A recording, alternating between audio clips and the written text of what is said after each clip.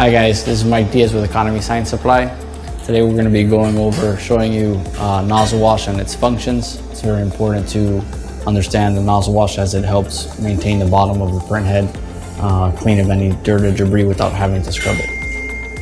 Alright guys, to get into your nozzle wash, click menu, scroll down to maintenance, right, station, go down, enter for your nozzle wash. At this moment you're going to go ahead and clean your wiper, make sure it's clean. So carriage will move out of the way and your wiper will come out, so as you clean the wiper.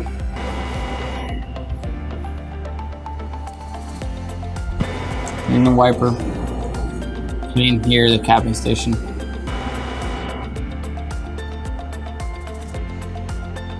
Once the wiper is clean, you click enter.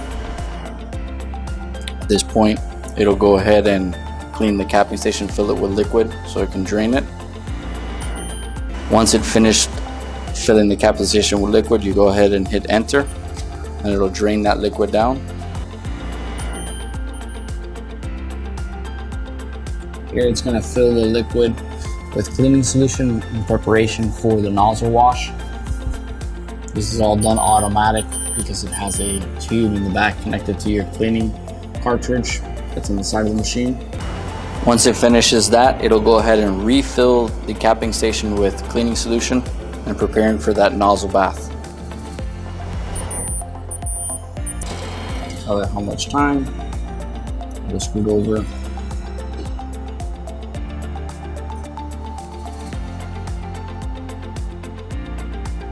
It'll sit in that nozzle wash bath.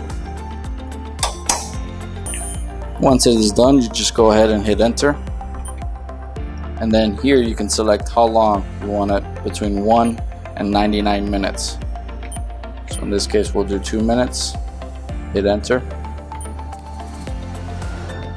And in the event of a hurricane or known power outages, once this starts counting down, you can go ahead and shut off the main power and it'll stay soaked. That way the head does not dry out over the length of the power outage or storage.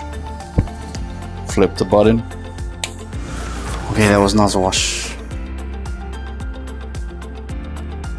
Alright, thank you from all of us here at Economy Science Supply. If you have any questions or concerns, please give us a call or send us an email at tech@economysciencesupply.com. Thank you.